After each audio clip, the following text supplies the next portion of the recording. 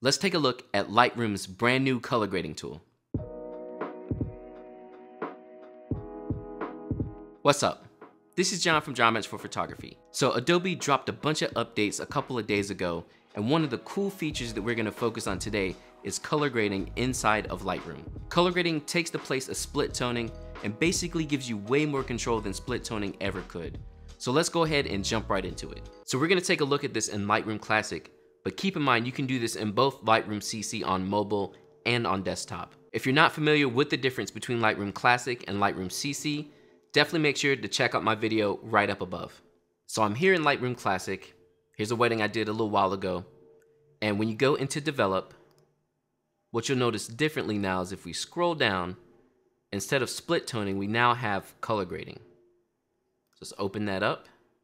And this is our main view of color grading. Basically, it reminds me of doing color grading in a video program like Final Cut or something. We have our midtones, our shadows, and our highlights. We can change the colors of those each independently. We can change the luminance. We also have a before and after. And then down at the bottom, we have blending and balance. If you want to as well, you also can just look at the shadows by themselves, the midtones by themselves, and also the highlights, or affect everything globally.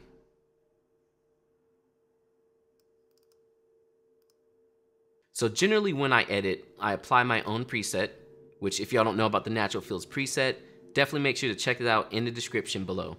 Once I've done my preset, I'll go ahead and go in and make other adjustments, like my exposure, my shadows and things, maybe the white balance a little bit as well, until I get the photo to a place where I like it.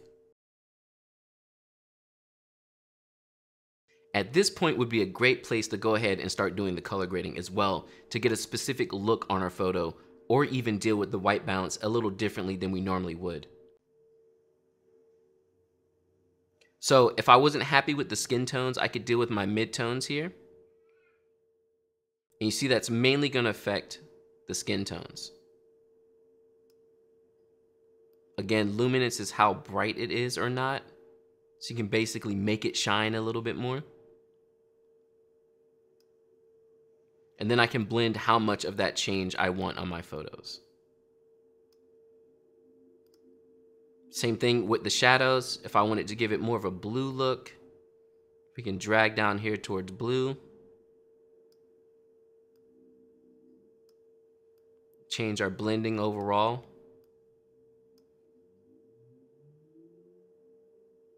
Here's our before and after of that.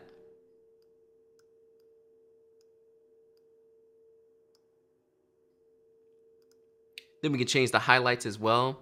And also keep in mind, you don't even have to add color. You can just use this to give your photos like a faded look if you want to. But you see, it makes pretty big changes. I'll put this back in the middle. And then again, we have our global changes, which will change everything. So here's our side-by-side of this photo, and you can see the color grading can be used in a way to just give a little bit of a change to your photos, rather than something hugely different. So let's go ahead and take a look at another example. So here's another photo here. I'm gonna go ahead and develop it. I'll do my general adjustments.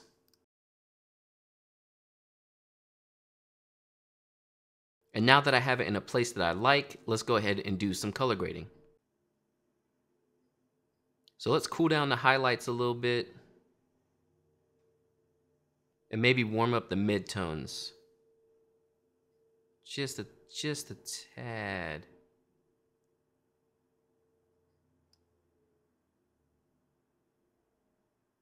Change our blending. And there we go. Here's our before and after. And that's pretty much using the color grading. It's very straightforward, very easy to use. Again, I tend to not use split toning, but I think this feature is super, super awesome. Make sure to check it out and make sure to upgrade your version of Lightroom if you don't have this feature yet. So that was a quick look at color grading inside of Lightroom. Is this a feature you're excited about? Something that you think you're gonna use a lot? or do you miss the old school split toning? Let me know in the comments below how you feel. And again, don't forget to hit that like if you like this information, and stick around and subscribe for more Lightroom tutorials, as well as photography and creative entrepreneurship information. And I'll catch y'all next time. All right, peace.